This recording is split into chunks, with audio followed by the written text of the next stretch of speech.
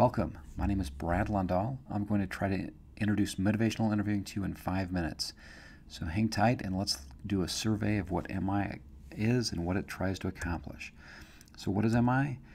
Well, it's many things. It's a set of ideas or philosophies about change, a set of philosophies and ideas about what counselors should and should not do.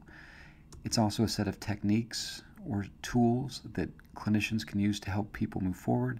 When I say clinicians, by the way, I mean doctors, nurses, psychologists, counselors, social workers, educators, probation officers, anyone who's trying to help someone move forward. MI has some ideas for you on how to help your people take healthy steps. All right, what problems does MI solve? There are many. I'll introduce about 6 to you, so hang tight. Why should you care? Well, counseling is difficult. Counseling other people to change is a little bit like a puzzle, and so MI provides a roadmap or tools to help you know how to help others better. Okay, so what are some of the problems that MI in fact solves? One is where to focus in counseling. I believe that counseling is often a problem of abundance. There's so many areas you could pursue. Where should you prioritize your time? MI says, first of all, getting to agreed upon goals, having skills to understand and lift clients' motivations, understanding clients' confidence and providing ideas about how to lift confidence, helping clients develop credible plans, promoting client engagement, and reducing client resistance. So that's one of the key problems that MI solves. It has ideas and strategies on how to do all of these different activities. And I'll give you a quick overview now. Let's look at the second problem MI solves. It's actually one of the key ideas of MI. So MI has strategies and philosophies about how to lift clients' motivation, to strengthen their intrinsic motivation. So imagine this, a client says the following: I want to slow down on drinking and start exercising more. However, I'm not sure I can. I'm really stressed and I've not kept to my plan before. If I can change, then I think I will feel better.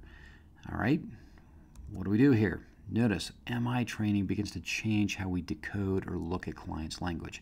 We could almost say it's like the Rosetta Stone to decoding client language. So the MI trainer will now be able to see, hey, look at that. That's some change talk. That green talk is change talk. We want to do 3 things with that. We want to see it, we want to extend it, and we want to evoke change talk. Now, that red language, not that it's bad, but if we focus too much on this sustained talk or quote-unquote resistance talk, what might happen is the client becomes more and more entrenched in not changing. And again, notice there's some more green talk. So one of the things MI does is help us understand and lift clients' motivation through techniques that we just showed you there. Okay, another problem that MI solves is how to lift clients' confidence. We don't have time to talk about that today, so just know that it does that. It also helps reduce frustration with clients because it has a philosophy about change and what we should do more of and less of. So that's good for us. All right, let's look at another problem that MI solves. First of all of MI is about increasing client engagement in the process and at the same time preventing or reducing clients' resistance. Notice we put resistance in quotes because it's a pretty loaded term, but MI is all about, like I say, lifting client engagement and lowering their resistance. Okay, MI is an evidence-based approach. That's pretty exciting. So as far as published articles go, there are many published articles. So check this out. In October of 2019, there were just shy of 4,000 articles that have been published on MI, and that's just coming from one database. So there is loads of evidence in support of MI. All right, let's take a look at what our program does. So first of all, we review the major processes of motivational interviewing: getting to focus or agreed upon goals, lifting clients' motivation, and lifting confidence through developing credible plans. We also show skills for lowering clients' resistance, promoting engagement, and there are many skills in each of these areas. As an example, when we go to this idea of focusing, there's the miracle question, prioritizing among goals, flipping concerns to goals, and other specific skills we can look at to promote focus.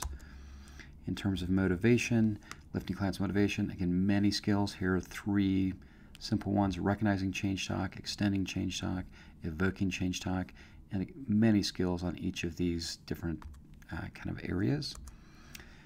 We're going to talk about how to plan.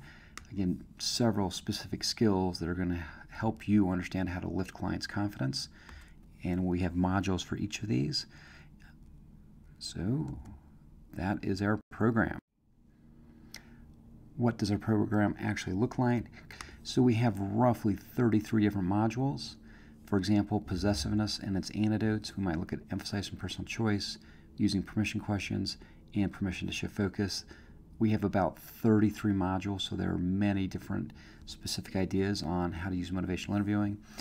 Throughout the training, you'll look at comprehension, at least 3 video examples per each topic. So we have there 33 times 3, that's a lot of short videos, 2 to 3 minutes each, and we go through and do coaching throughout the video so we can stop and look at what are the specific skills we're trying to implement. Notice we also look at band practice, or what not to do. There'll be quizzes, ideas about how to practice MI, and then our materials will be eligible for CEUs. Who am I? So I'm Brad Lundahl, PhD in clinical psychology. I'm a tenured professor at the University of Utah and the College of Social Work. I also own a business, so I don't just talk about the theory of MI, but also about its practice.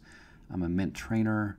I've done a lot with MI, research, practice, supervise MI, train on MI, and I'm trying to enhance MI as I use it in my other practice, my practice and train to it. A little more about me, kind of name dropping here, shamelessly. Okay, there's me and Bill Miller. Had a good fortune of listening to him and learning from his deep wisdom on MI. Also, Steve Rolnick. We've published together and presented together, so I've been fortunate to have had some great experiences with MI. Hey, it's a little bit more than 5 minutes. Sorry about that. But we hope that you can learn more about MI and apply it to your practice. Thank you.